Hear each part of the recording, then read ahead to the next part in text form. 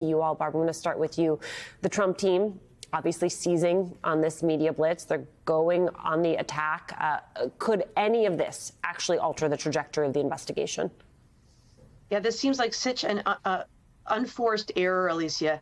The last thing that Fani Willis needs, as a former prosecutor, hearing these revelations makes my hair stand on end. But I think it's likely that it will not upend the case if she stops talking and no more damaging information is revealed. And that's because of the unique nature of the grand jury in Georgia. This grand jury merely recommended charges. And so I think if there's any taint, it can be cured by the next step, which is a brand new grand jury will look at the charges and make its own charging decisions. These were just recommendations. But I'm concerned less about the fact that she's talking as about what she said. She also revealed that she obtained a Ninja Turtle popsicle at an ice cream party thrown by the DA's office.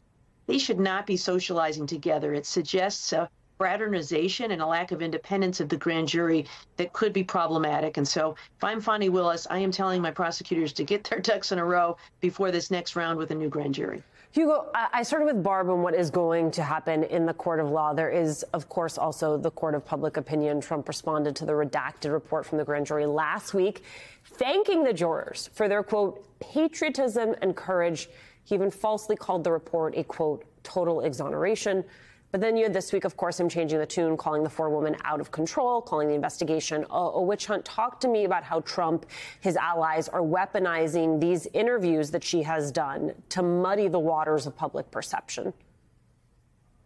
Yeah, the reason why you see the switch in position from Trump between the first Truth Social post and the second Truth Social post is because it reflects the switch of position among the lawyers. If you talk to his legal team, they kind of started off by saying, oh, well, look, Trump's not named in the parts of the report that came out. He was never subpoenaed. He never testified to the grand jury. Maybe we will get out of this scot-free. And then the forewoman test, who went on TV and talked about the grand jury deliberations kind of upended that. And then they became very concerned. And when they relayed those concerns to Trump, that was why he turned around and then started attacking the grand jury investigation. But, this is pretty par for the course for Trump, for him to be attacking an investigation. He's been attacking all of the investigations into him, from the January 6th committee investigation to the federal January 6th criminal investigation to the documents investigation. So I don't think, you should expect anything less. And this is just Trump being Trump.